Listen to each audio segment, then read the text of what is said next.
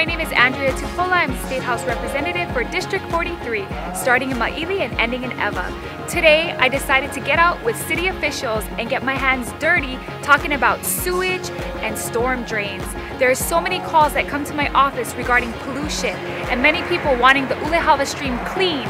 And I wanted to learn more from city officials about how we can get involved with making sure the public is aware of what should go down the sewage pipes and what should not be thrown in the storm water, which is Ulehawa Stream.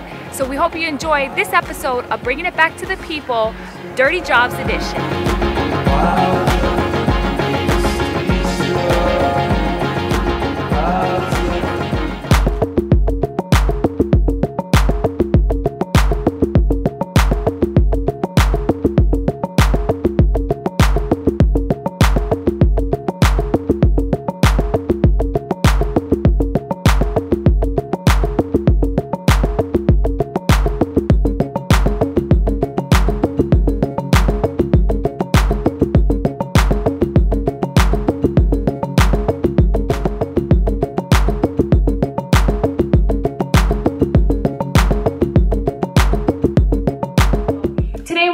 What we're hoping to do is show people firsthand what it looks like, what a clogged pump station looks like, and what we can do on our part to become more educated so that we know that stormwater needs to be taken care of, because that's our oceans, that's our water, and that the sewage water also needs to be taken care of so that these pump stations can adequately clean without us flushing or putting things down the drain that aren't supposed to be there. Correct.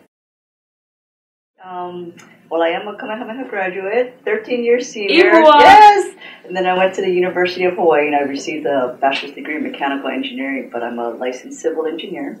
I've been with the city since 2005. I used to run the wastewater division in charge of the sewer system. And then I worked under Peter Carlisle, under the Department of Design and Construction. And then when Kirk Caldwell came in, he asked me to head the Department of Environmental Services. And the Department of Environmental Services is one of the largest departments in the city. We have over 1,000 employees. Our operating budget and capital improvement budget are about $250 million each. We operate and maintain all of the sewer systems. So there's about 2,100 miles of sewer lines on Oahu that we operate and maintain. We have 9 treatment plants and we have about 70 pump stations.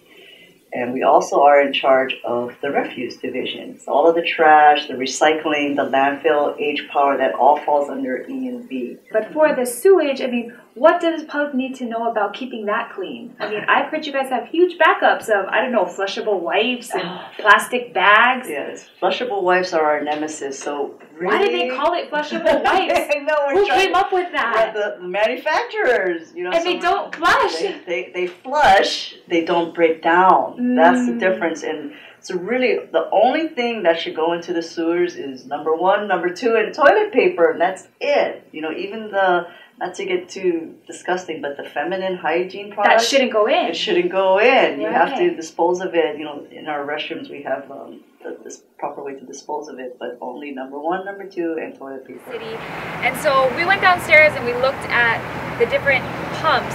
And what kind of stuff do you guys pull out every day? We pull out just about baby wipes, underwear, just about anything that is flushed on the floor. What are some of the suggestions you have in regards to the sewage? Like, I mean, I know we could put those little drain caps to catch hair, right? Yes. That's probably the best solution. I collect my hair and then I stick it on the wall, and then after I'm showering, I take it out and throw it away. Right? Yes. We've been going into the schools and trying to give them some resources.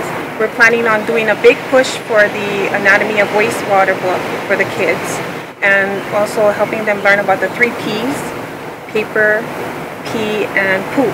Is the only things that should go into the sewer system. And we're not talking about paper towels, we're talking about toilet paper, right? Yes. So 3 Ps, pee, poop, and toilet paper. So we educate them. Right. We'll send them flyers, we'll send inspectors out to their home and say, you know, even grease. Grease is a major with grease, what are you supposed to do with grease? Let's tell the public. Okay, nothing goes down the drain. So let's say you're cooking bacon and you have all the oil in the pan, let it cool, wipe it up, and throw it in your trash. Nothing goes down the sewer system. When you send it down your sink, when it's hot, when it cools, it becomes solid. Yeah. And now not only is it blocking your pipes, but it comes and blocks our pipes also. So grease. It looks like trash. it's disposable because it's correct, liquid, but then it hardens. It hardens. So now we've learned that with hair, get a little drain cover. With oil, put it in a cup, in a jar, somewhere where it hardens, and then throw it away. Correct. Like don't put it in while it's hot, just FYI. Right. Yeah. Let the thing cool down and then throw it away. Correct. Here at Ulehawa Stream with Randall from Stormwater Quality Branch. He is the head for the city and county of Honolulu. So what are we looking at here in the Ulehawa Stream? Right now we're looking at the Ulehawa Channel, the West Branch, right along Princess Kahanu Avenue. And what we're probably seeing is right now there's a lot of, this channel is meant for drainage purposes to convey the stormwater. As it's raining, it's going to capture the water, convey it to the streams and into the ocean. So what you can see here though, that there's a lot of impacts that affect it, where human impacts, where people are putting in trash, a lot of debris. You see a lot of plastic bottles, glass bottles, and other type of trash. And that's one of the biggest problems we have, is that keeping that material out of the streams and channels, because a lot of this, when it's conveying the water, it doesn't actually treat it. So once it's put into the channels and into the streams, it goes directly into the ocean, into the beaches that we use to recreate. The storm drains, there's about 800 miles of that. That's collecting all of the runoff from the streets, goes into the catch basins, and it goes straight to the streams and ocean. No treatment whatsoever. So it's extremely important that people understand two separate systems. Wastewater gets treated before it goes into the ocean. Streams, the storm drains, not so. It goes straight into the streams, into the oceans that we swim in. As we start getting the message out to people, they realize, oh, this is going straight into the ocean, which is where we go to the beaches and we swim with our families. So when you wash your car, the soaps, the detergents, straight into the ocean. That's how you need to think. If you're littering, you're throwing out your cigarette butts, you're changing your oil on the street, all of that goes into the streams and goes into the ocean. So we're starting to educate people more and more, and that's why I think we've seen an increase in awareness and cleanliness. Oh, that's good to know. Yes. I know that you guys spray painted, the little no dumping and a little picture of a fish. Has it been working? It has. It has. And it's not just ENV city staff that are doing the stenciling, it's the communities. So as the communities start to think, they're stenciling it themselves, they let their neighbors know, they let their kids know, and the community knows. So I think more awareness will always help. What about with washing cars? So since it goes into the drain, what would you suggest for people to do? Like put their car in the grass? I've seen people do that.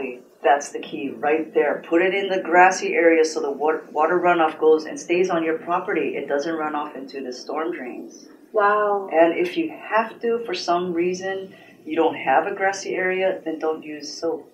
You have to use just water, or take it to a car wash, because the car wash actually captures the water. I see. And I do field a lot of calls on pollution, but really the branch that's over it is the city, and secondly DFM.